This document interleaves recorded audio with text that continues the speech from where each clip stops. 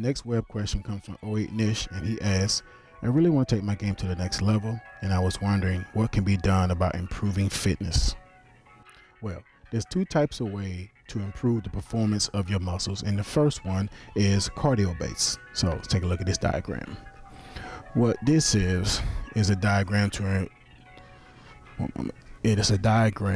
actually build your fitness. And what you're going to have is an output system, and that refers to your effort, and you're going to have an input system, and that refers to your lungs. And if your input system goes up to 70% and your output system goes up to 100%, you're going to create a 30% oxygen deficit. And this is the problem that most players face with not having good fitness.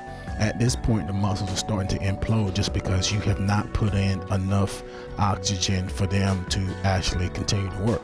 So what you want to do is match your output with your input, and in time you'll be able to raise your fitness level just because the amount of input is matching the output. And there are 3 tips that you absolutely have to do to make sure that this process happens. And the first one is deep breathing.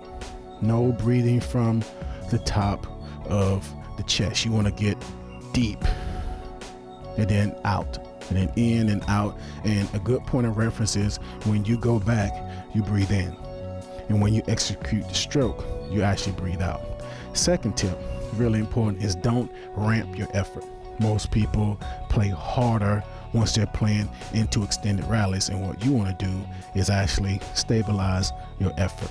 And the last tip that is absolutely a must is no grunting. When you grunt like this, a lot of players do it all the time. They hit a shot, they go, Now, what you've just done is you just kept your lungs in a state of suspension. They didn't breathe in or breathe out. So what happens is 1 or 2 grunts, and now you don't have any oxygen. So make sure that you actually follow through on breathing out, because if you breathe out, you actually contract your lungs, and then they're forced to expand and actually bring in oxygen. So these are some helpful tips that'll help improve the cardio with regards to building fitness. As you can see, this next movement to increase muscle performance is called isometric contraction. And I'm just going to enjoy my snack and let him or me let it hurt. As you can see, the muscles aren't lengthening or shortening, and most of the resistance is coming from your own weight. And the best way to do this exercise is with the legs in the 90-degree angle, as you can see there. He look like he hurting. Do this exercise from 30 seconds to 1 minute.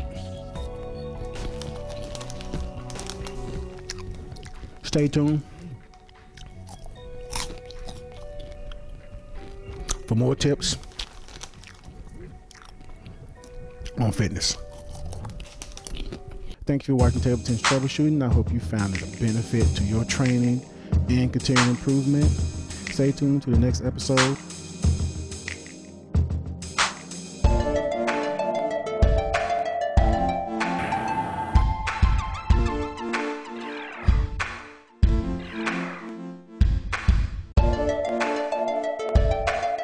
Welcome to Table Tennis Troubleshooting. Damn.